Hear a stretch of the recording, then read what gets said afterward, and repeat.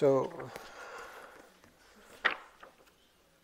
Caitanya Caritamrta starts with an invocation of 17 verses, I think, in the first verses of the first chapter, and a large part of the Adi Leela, the first part of Caitanya Caritamrta, is an explanation of those verses. So these verses, they summarize the whole subject matter of the Absolute Truth, specifically in reference to the Yuga avatar for this age, namely Sri Caitanya Mahaprabhu. So in this beginning of this chapter, Krishna Das Kaviraj, the author of the CC, Caitanya Caritamrta, he proposes to explain in this chapter the meaning of the third verse out of the invocation, which is, excuse me, I said 17, it's the first 14 verses. So just to give you the context, I read that verse, and then we can talk a little more about, the points that are made in the verse of today. This third verse of the invocation, it goes as follows: Yat advaitam brahmupanishadi tad api ashyatanu bha yat atma tayami purusha iti so shamsa vibhavaha sat aishvaryai purno ya iha bhagavan sasvayam ayam na chaitanyat krishnat jagati paratatvam param iha. What the Upanishads describe as the impersonal Brahman is but the effulgence of his body, that is, Lord Chaitanya. And the Lord known as the Supersoul is but his localized plenary portion. He is the Supreme Personality of Godhead, Krishna himself.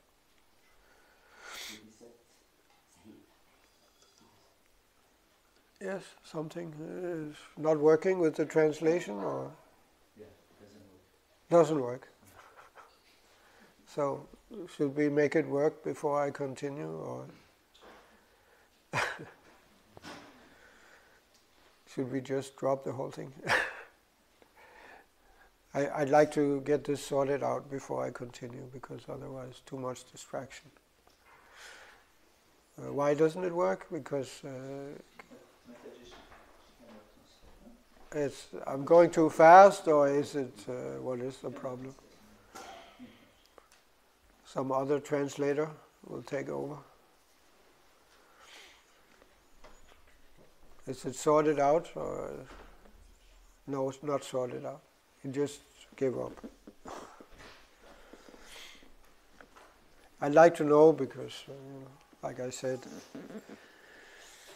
too much distraction otherwise. I could try to speak French, but there are a few non-speaking, French-speaking people here, I can see.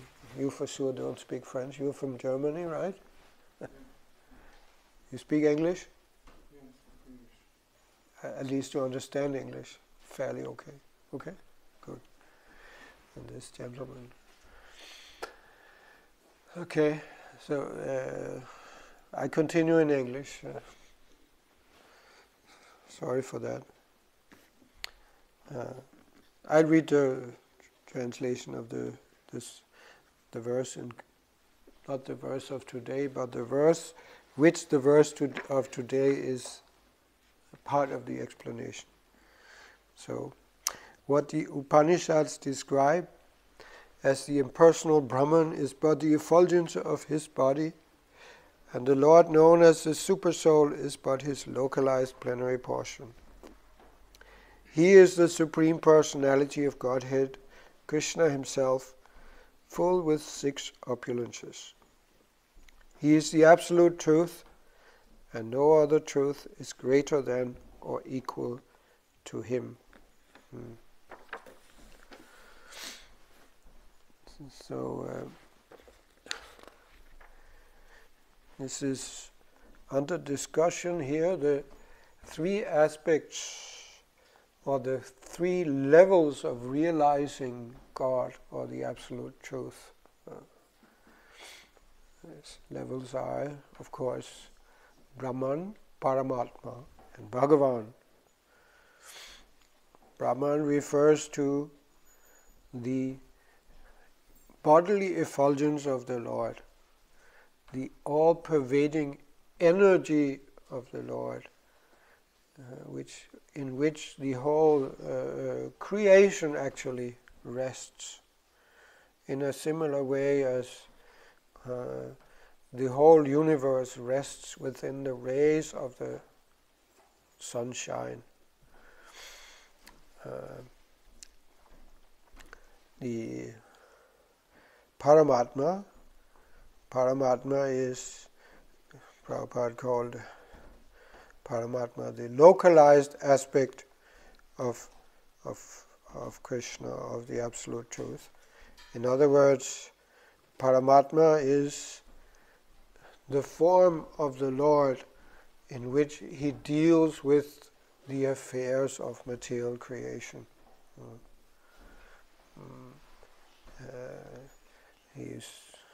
Anyway, we're getting into the details here, but Paramatma is specifically, he's also known as, you can say, Vishnu, the Vishnu manifestation of the Lord.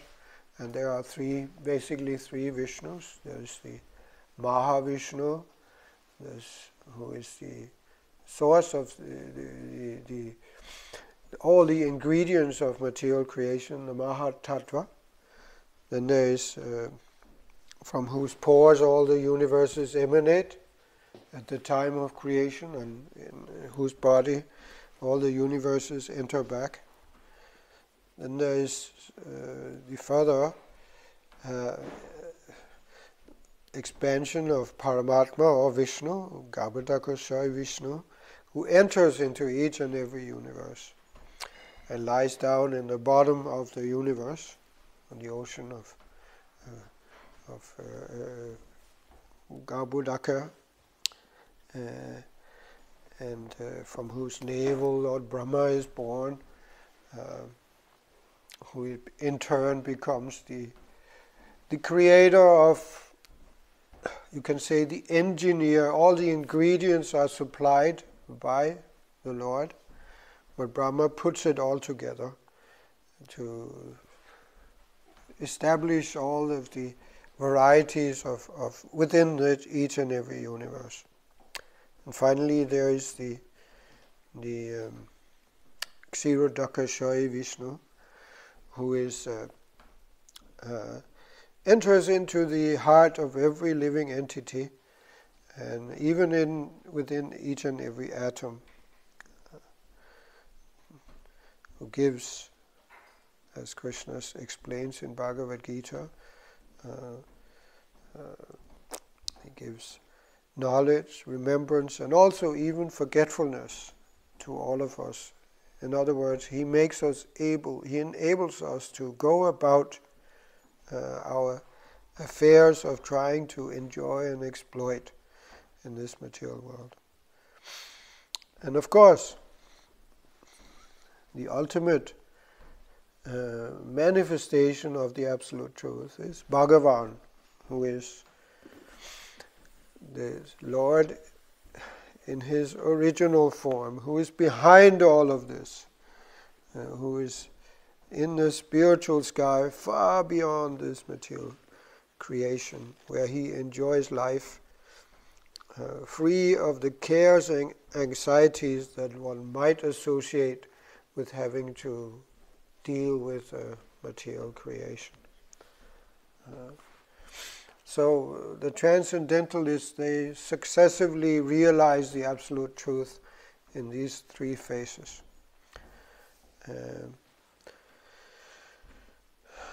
this was a short summary. In this verse particularly, which is a quote from Bhagavatam 11.647, it's explained the qualities or the activities of the transcendentalists who realize the impersonal aspect of the Absolute Truth. In other words, they are actually beginners on the path of transcendental realization, even though from our perspective they seem pretty advanced. They are beyond even what we may feel that we can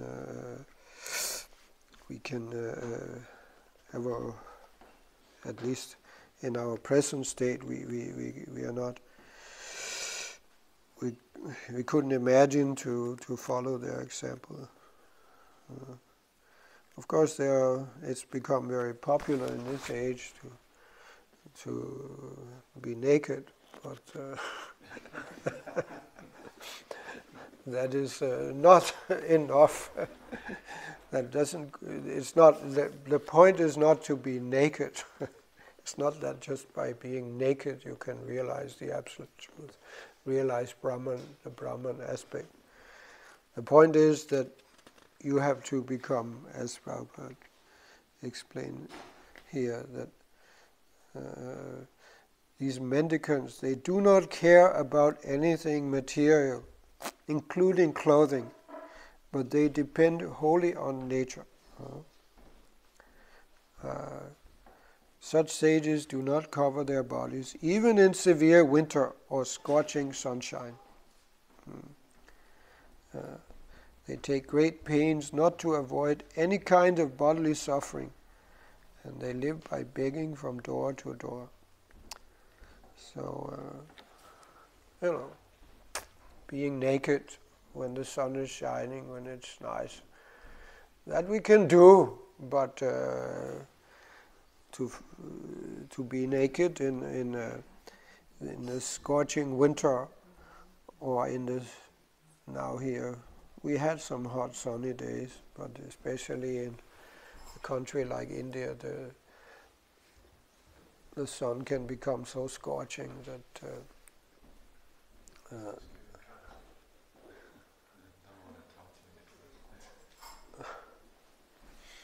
so many things going on. Anyway, I'll keep it short, don't worry. I can see that there are many things that needs to be done or discussed. So, even though, as I said, Brahman realization is the first step in realizing God or the Absolute Truth, still the qualification actually, even for attaining Brahman realization, is very strict. And hardly any one of us would be able to practice like it is described here.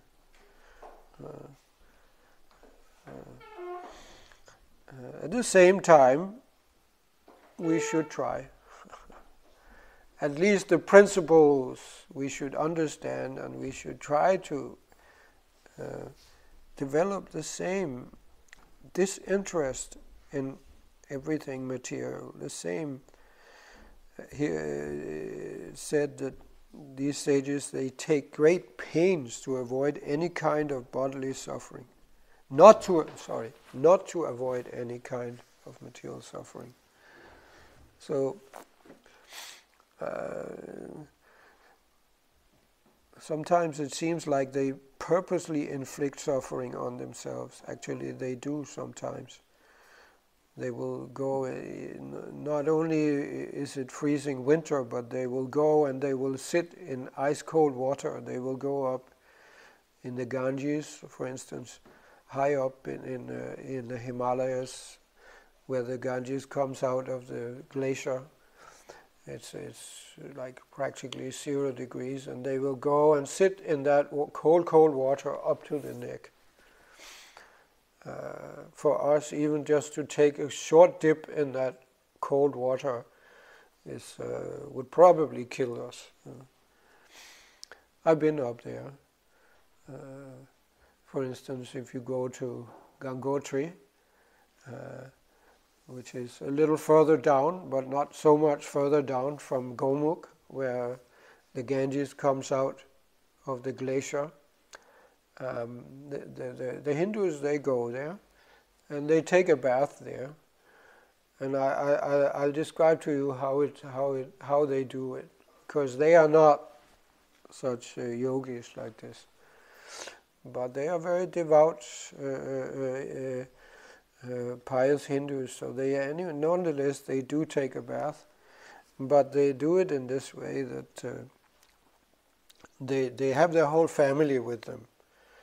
And they go down to the Ghat next to the temple in Gangotri, and then they have the whole family stand around them and hold them in their arms, and they just go out in the Ganges, and they just go like this, down and up. And actually, they don't go up, the family, they have to pull them out of the water, because the water is so cold. You just immediately when you go down, you practically faint. So they have to, the family there, they pull them up, half unconscious, out of that ice cold water, and then they are ready. They stand there, the family, they're all ready, because then they are prepared. They stand there with towels, and it's interesting to observe. All of them, they start rubbing them, phonetically to bring, blood back to bring them back to consciousness, to make the blood circulate again.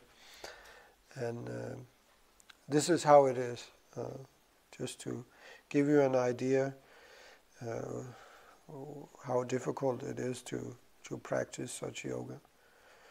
When I was up there, there was one gentleman. He was standing and watching this. He was a Westerner, so he was just standing there, completely baffled, So anyway, just out of curiosity, I walked up to him, asked him, "Where are you from?" "I'm from Spain."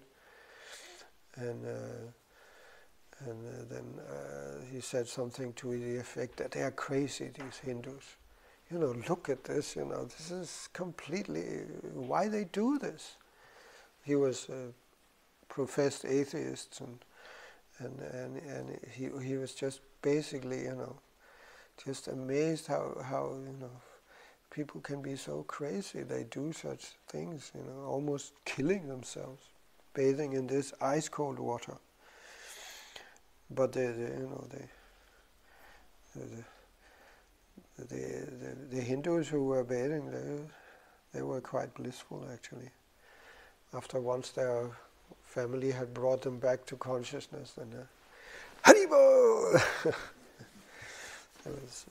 Clearly they got something out of it, some kind of happiness.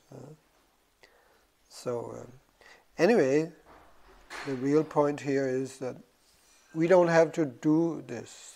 We don't have to purposely inflict suffering. The material nature is such that there is so much suffering that automatically comes.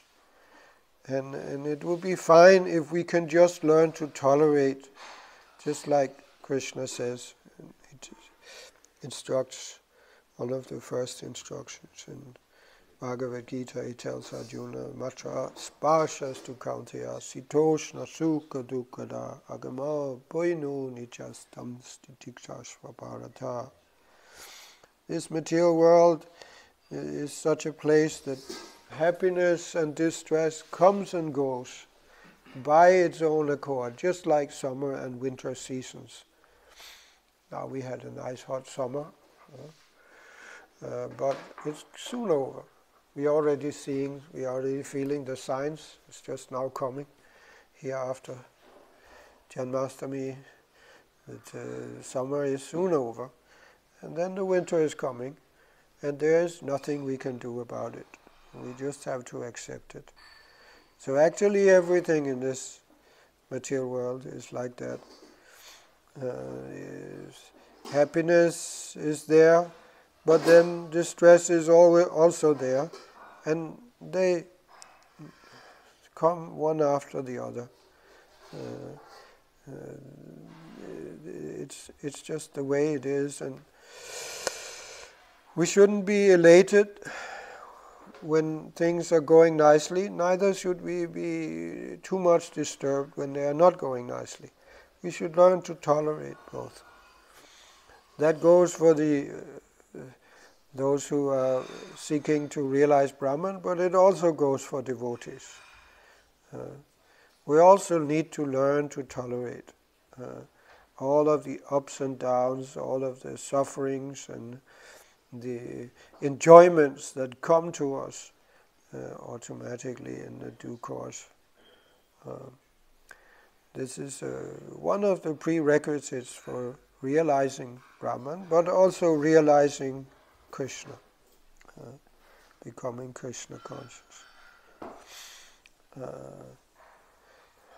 That's one important thing point that is made here that applies to us too. Another point, of course, which is also very important, is learning not to discharge samana unnecessarily. Urdhva retasa. The way the transcendentalists they do it is that they, instead of allowing the samana to flow down, they learn the art of raising the samana through the spine up to the brain, and thus nourishing, actually giving, as it is said here, they become most intelligent and develop very sharp memories. This is an art which is practically forgotten in this age. But even though it's a uphill struggle, but we should take pains to try to learn to control the flow of samana. If we are sincere, if we endeavor with intelligence, then Krishna will help, and we shall find that this will be very helpful for our spiritual life, and therefore also for our health, our peace of mind, everything.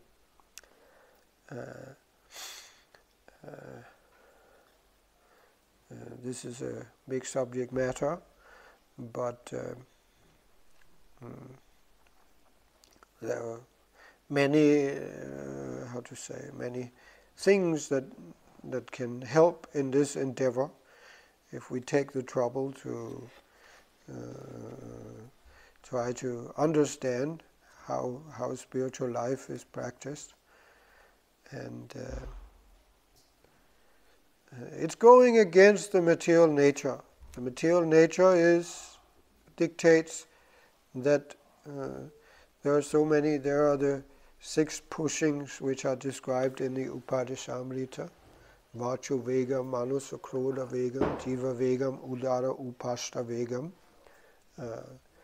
The urge to speak all kinds of things, the urge to just allow the mind to spin around, and of course the urge to become angry when our desires, when our hopes for happiness are frustrated, and then there's the urge to just eat, stuff the belly, to eat any especially we are frustrated and on Janmashtami. After fasting a whole day, the urge to eat becomes very strong. But the problem is, at midnight, after fasting a whole day, you cannot eat very much. So if we cannot control that urge, Janmashtami sometimes becomes frustration. We're hoping to eat a big feast, but you cannot at midnight, the appetite is not working. And then, of course, Jiva Vegam, Udara, Upashta Vegam. After, in a natural, as Prabhupada said, the tongue and the belly and the genitals, they are situated in a straight line. So it comes one after the other. The urge to taste nice foodstuffs, the urge to stuff the belly, and then the urge to, discharge semen. The pressure comes. This creates, when the belly is full, this creates pressure on the genitals, and the semen is pushed out like that. So we are always pushed in this way. Just yesterday in the evening, we were watching the dog of the neighbor, and he was playing with a pillow on the lawn of the neighbor's garden, and he was using, in the lack of any member of, it was a he dog, and there was no, there are plenty of dogs around, but he's kept within the garden. So, and I don't know, I guess some of them are she dogs, but at least he didn't have access to a she dog very, very easily. So, but he was using that pillow and trying to satisfy himself, bringing the pillow into position and then exercising trying to relieve the itch. Observing him a little bit. So we are not alone. It's all conditioned souls, all creatures in this world, they are subject to these 6 pushings.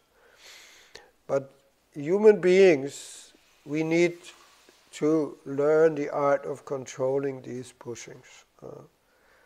That is not a self-torture, but it's actually the, you can say, the entrance to spiritual realization. Self-realization and sense gratification are 2 opposites. We cannot attain any real knowledge, any real happiness, any success in life unless we make a sincere effort to try to control these lower propensities. That is not just because somebody said so. It's simply a basic law of nature. And anyway,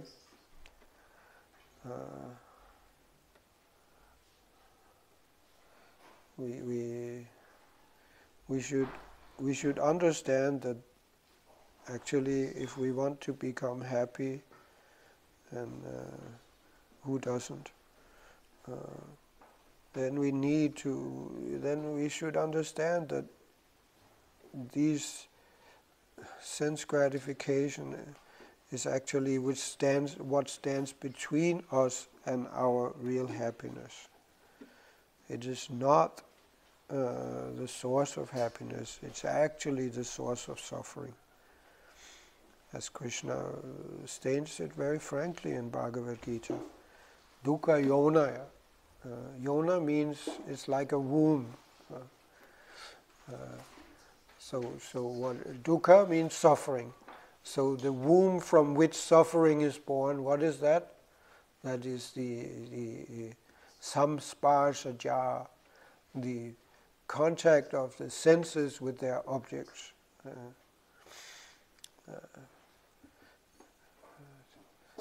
This Krishna explains. So it's not that we can stop the senses from engaging with their objects, but we should give up the idea that this is our source of happiness. We should understand that actually all suffering comes from not exactly the contact with the sense objects, but the engagement in acts of sense gratification with the idea that this will bring us enjoyment. It's actually the source of all suffering in this world. We can see this if we're a little sober, we can see this, how this is so. It's actually quite clear. Why? Krishna explains, Adi Antavanta. They have a beginning and an end, simply stated. Just simply because such pleasures have a beginning and an end, therefore they can never actually bring us real happiness.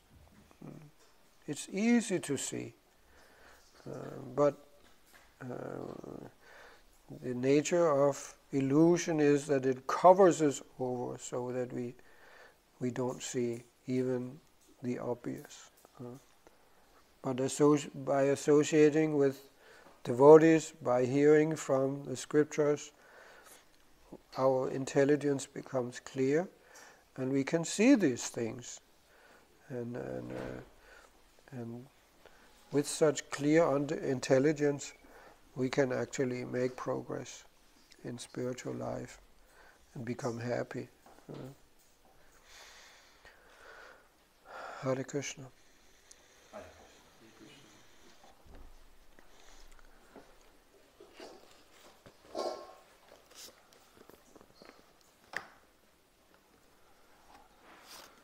So,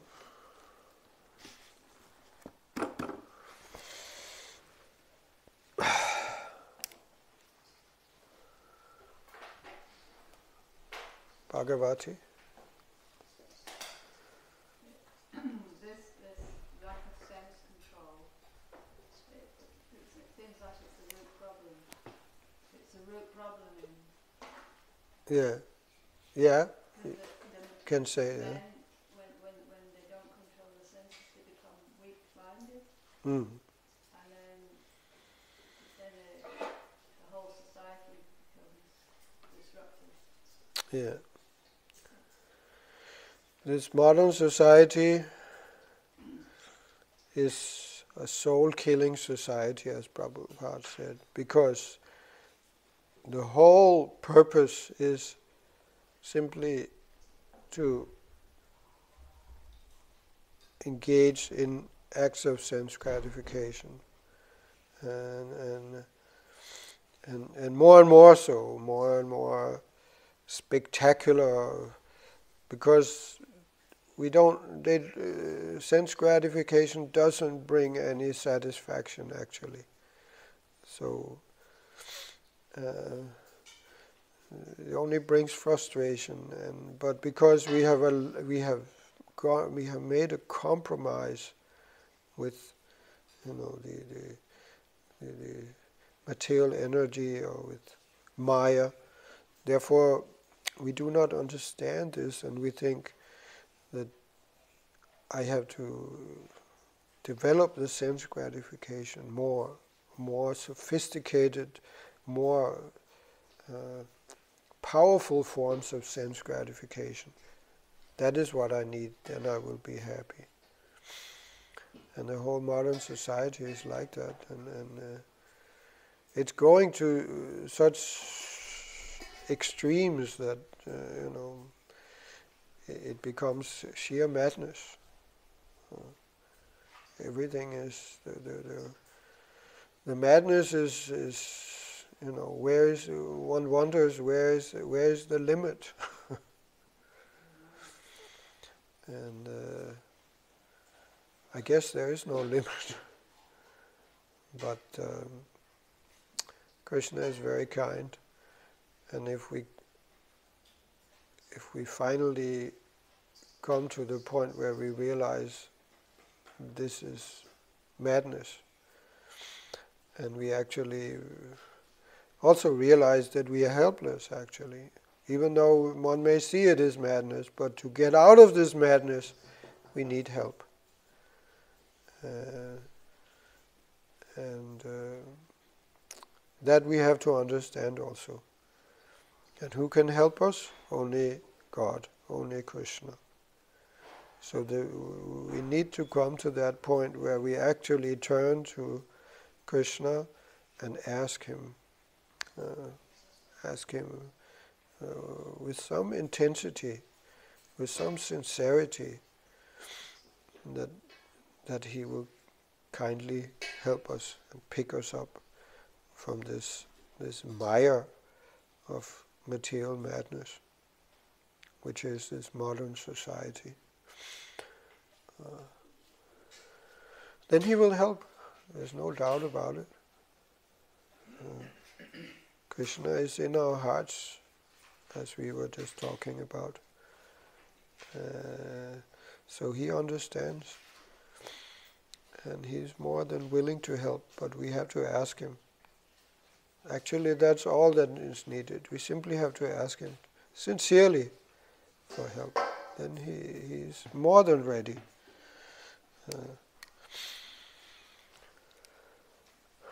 Even in this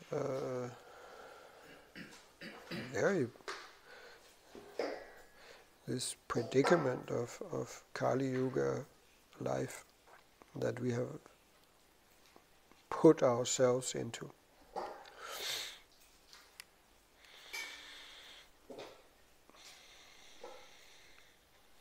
Okay.